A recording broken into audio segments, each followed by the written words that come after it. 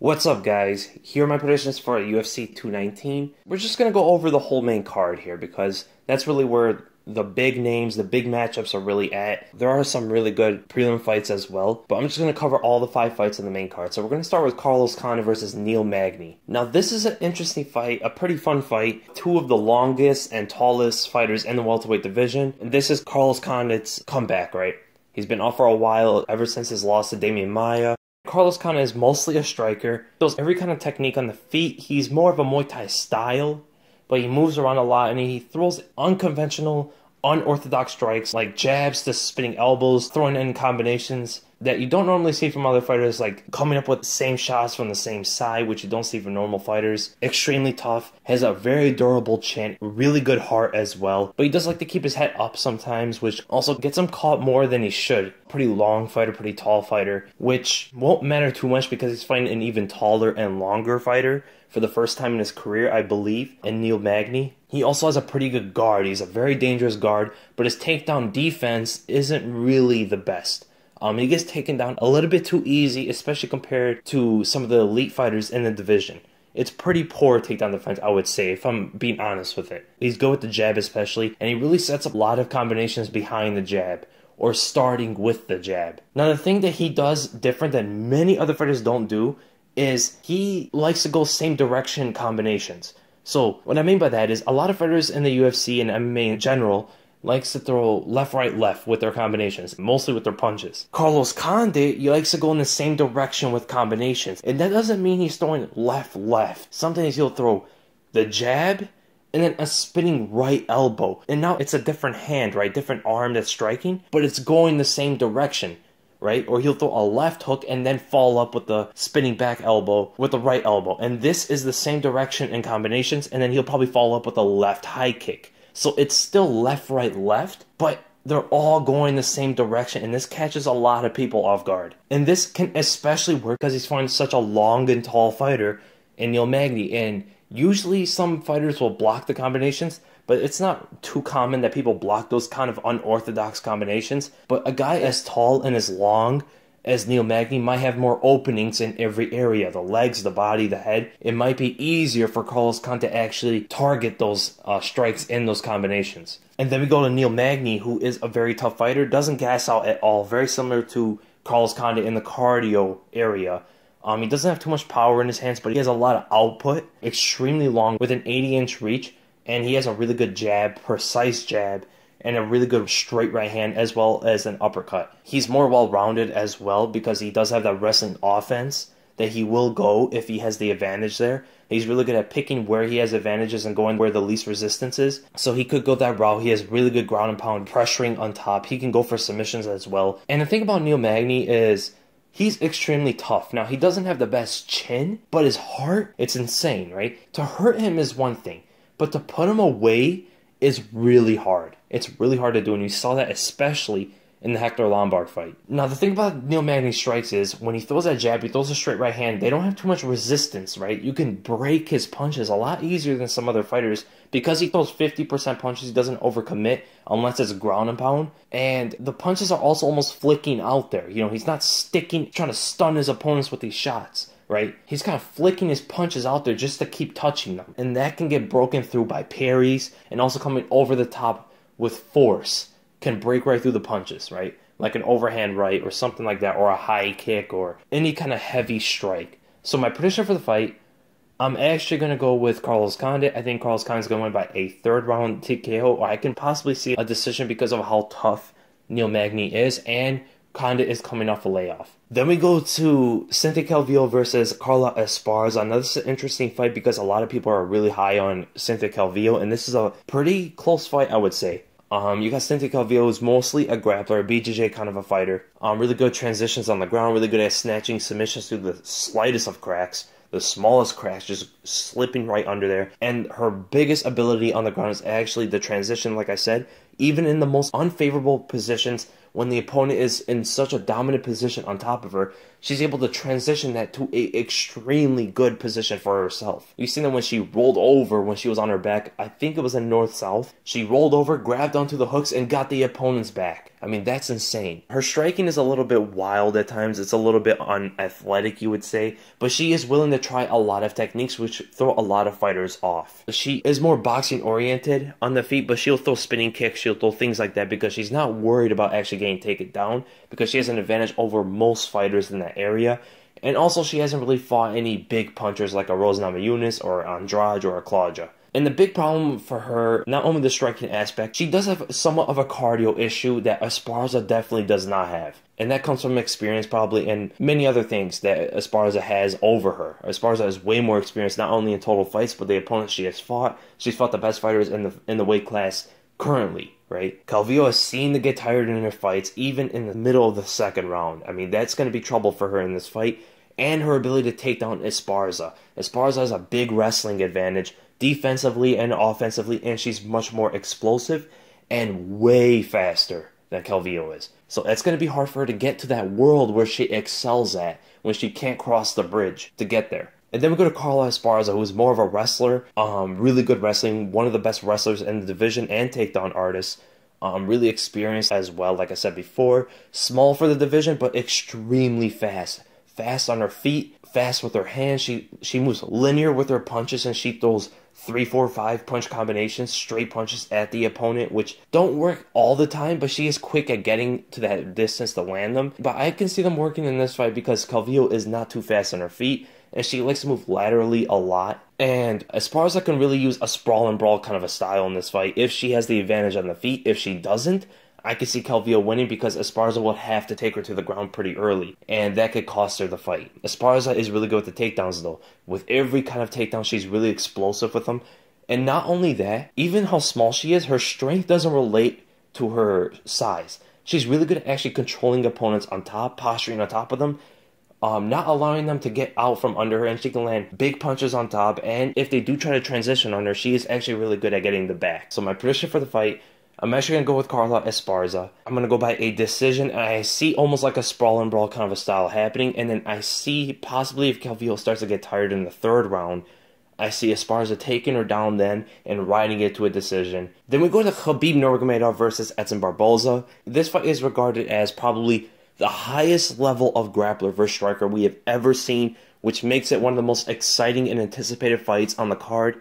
These two fighters are the best fighters on the whole card by far. You have Khabib Nurmagomedov, who is more of a grappler, wrestler, sambo kind of a fighter. He likes to trap his opponents, break his opponents on the ground. On the feet, he's really good with that lunging uppercut, that lead uppercut that he uses to not only knock his opponents out, but also close the distance to go under counter shots and take the opponent down with any kind of takedown. He's good with all of it, double leg, single leg, slams, throws, judo kind of takedowns, every kind of takedown he's good with, and he only needs contact on you. Any kind of a hold he has on you, he has a big advantage to take you down, and he has a good opportunity to do it. He's pressuring in every sense of the word. On the feet, on the ground, he's always on you. He doesn't let you rest. His cardio is pretty good.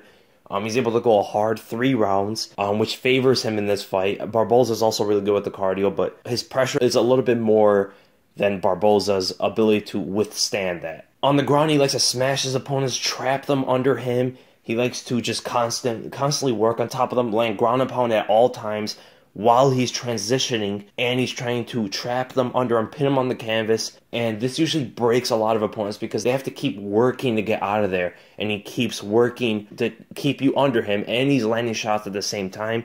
You're constantly getting concussed, you're constantly getting hurt, and you're trying to explode out of these horrible positions. And he really likes to get the side control, the crucifix, the half guard. He likes to get you up against the cage if you try to wall walk. He tries to break your posting arm every single time. I mean, it's just terrible. It's like a horror movie. But it's going to be hard to actually get that takedown on Barboza from a distance because Barboza is one of the best fighters at that kicking range, which he keeps on opponents, right? He's one of the most precise, deadly, lethal, powerful strikers at that distance. No one should be fighting him at that distance. You see this so many times of him knocking his opponents out because they stay there. Khabib is going to be pressuring, of course, but Barboza is excellent with every single kind of kick. He's like a Muay Thai kind of a fighter, but he has experience at Taekwondo, and you see that in his side kicks and his turning side kicks.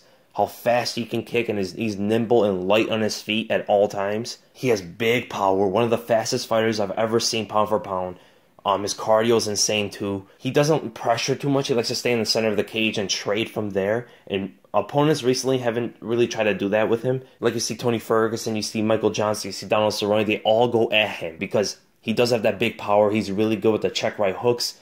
He's really good with the jab. His switch kick is extremely fast. He's good with all of them. And the problem with his striking defense, is the pressure. And that plays into Khabib's game because fighters who pressure Barboza and get in too close on him, he almost not panics, but he gets a little bit too excited at times to get them away from him or to knock them out. He gets overzealous in that area, and he gets a little bit wild because of it, and it opens up not only straight punches, like you see Donald Cerrone catch him with a jab, you see Tony Ferguson catch him with many punches from the outside because of his reach that Khabib probably won't have, but the takedown is also there, and Khabib is better at doing that than anyone else. So my prediction for the fight, I'm going to go with Khabib Nurmagomedov, and I'm going to go by a third round TKO, but I can also see a decision.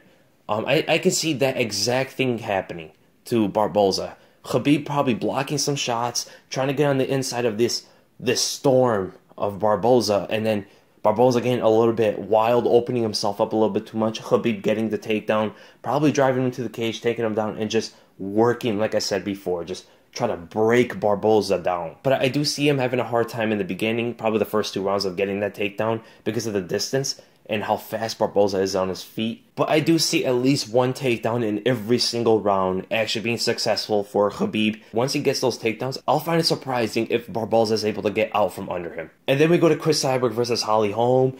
A lot of people see this as a striker versus striker match, although Cris Cyborg is way more well-rounded than Holly Holm is. Cris Cyborg is also a pretty good boxer. She keeps her guard up at all times. She's pretty skilled in her defense. And she's pretty good with the jab. And even in the short exchanges, the short ranges, she's good at checking her defense every single time. Even throwing her punches. She's really good at holding her hands up. And her footwork is also constant at times, cutting the opponent off, stalking them. It's going to be very interesting to see if she can actually cut off Holly Holm the way she does everybody else. And her big punch, the big money maker for Cris Cyborg, is that right hand. Not only is it powerful, and she has more power than any female fighter pound for pound, if you're including Gabby Garcia. Not including her, she is more powerful than everybody else. She has that one-punch knockout on that right hand. But not only that, she has extremely good precision that people don't notice. And her timing for landing it, it's almost sniper-like. And she has an incredible ability to slip straight punches. And ironically, she's fighting someone who only pretty much throws straight punches. And not only that, from a distance where it's easier to time it. And all she needs is one right hand. So that's a very good thing for Cris Cyborg going into this fight. Her leg kicks are powerful. She also has a grappling advantage, a huge grappling advantage. She's good at closing the distance, clinching up, and tripping and throwing the opponent, sometimes slamming them because of how strong she is.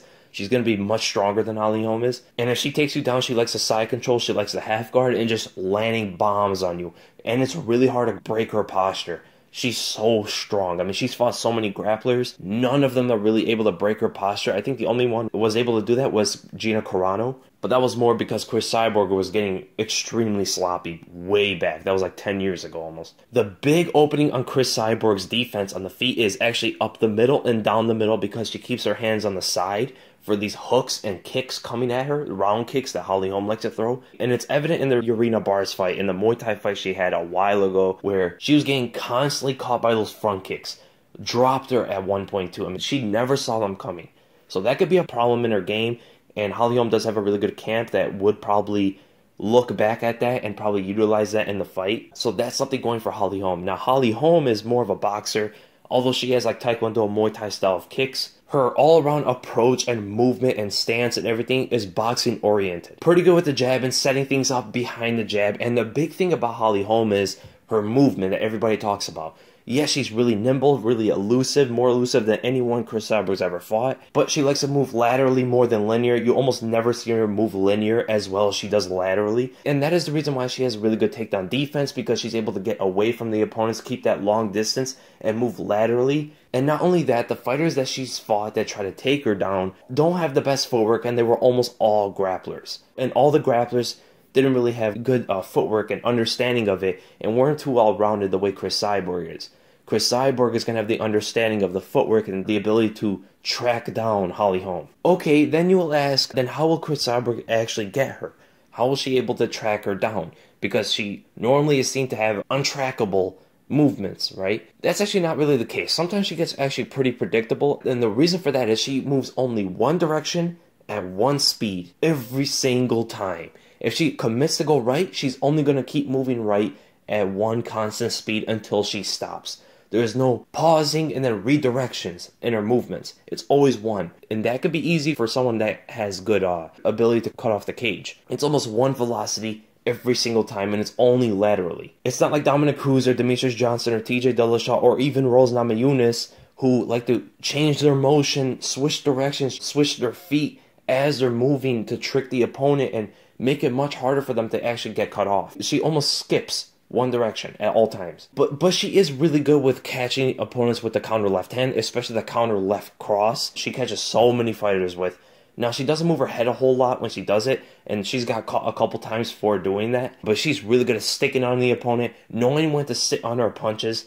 Her jab is really good with setting up combinations even before the left cross. She's good with the right uppercut as well in combinations, and she's actually good at throwing 3, 4, 5 punch combinations followed up by kicks. But the problem with that is, and it's been evident especially in the Valentina Shevchenko fight and the Germaine de Randamie fight, she stays at a distance a little bit too far away. Not only for the opponent to land on her, but also for herself to land on the opponent.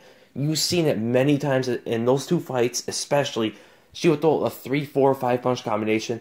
The first, second, or even sometimes the third punch in the combination will fall short, and that gives the opponent so much time and the telegraph of Holly Holm's punches that actually gauge their counter shots on her. Shevchenko put on almost a check right hook clinic on Holly Holm, and Germaine de Randamie kept landing that right hand as she kept doing this. And they don't have the power that Cris Cyborg has. Cris Cyborg needs that one shot to land the right hand, and that could be it. And like I said before, she's really good at timing and slipping straight punches and landing the right hand. So my prediction for the fight, I'm going to go with Cris Cyborg. I think that is probably what can really happen on the feet. I could also see her taking it to the ground and finishing it from there because she does have a big advantage there. So yeah, I have Cris Cyborg, and I'm going to go by a second or third round knockout. So yeah, I hope you guys enjoyed the video, and if you did, make sure to give it a thumbs up, and if you enjoy my content, make sure to subscribe.